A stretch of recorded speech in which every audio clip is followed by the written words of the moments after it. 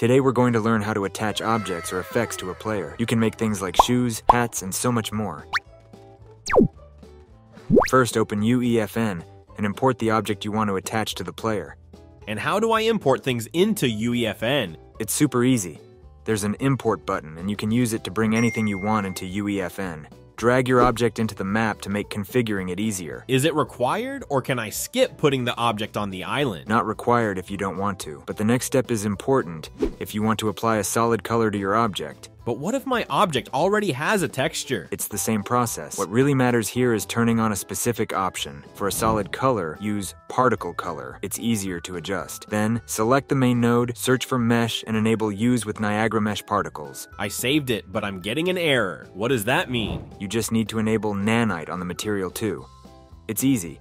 Just search for nanite and turn it on. Got it. So how do I actually attach the object to the player? We'll use Niagara to create a visual effect and attach it to the player. Choose single looping particle, name your Niagara system, double-click to open it, and let's start configuring. Replace sprite with mesh.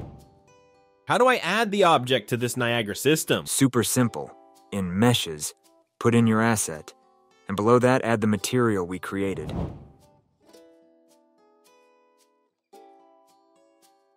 That way you can adjust the color because we used particle color.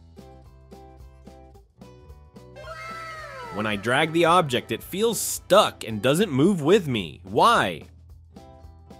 That's because you need to enable local space. Once that's done, it should work fine.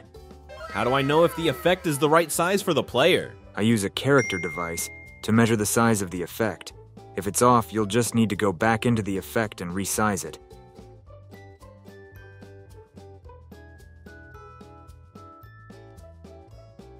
And if I want to add animations, can I? You can add some simple animations, like an idle one using a curve.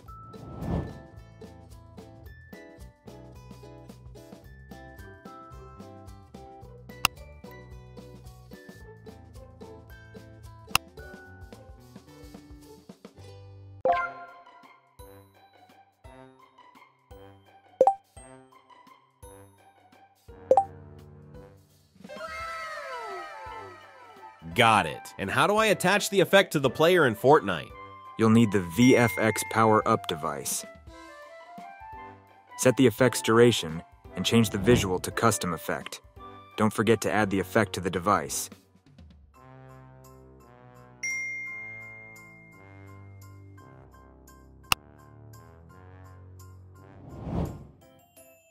What if I want to change where the effect attaches? Just select one of the options in Custom Effect Socket, and you're good to go.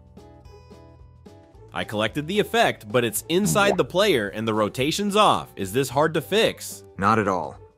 Rotate the mesh inside the effect by using Initial Mesh Orientation under Particle Spawn and adjust as needed.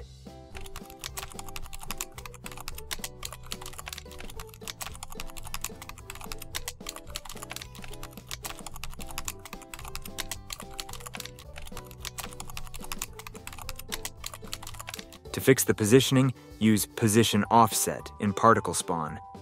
How do I know which axis to adjust? Just check which way your object faces in the preview. Adjust the axis number, apply, and start the game.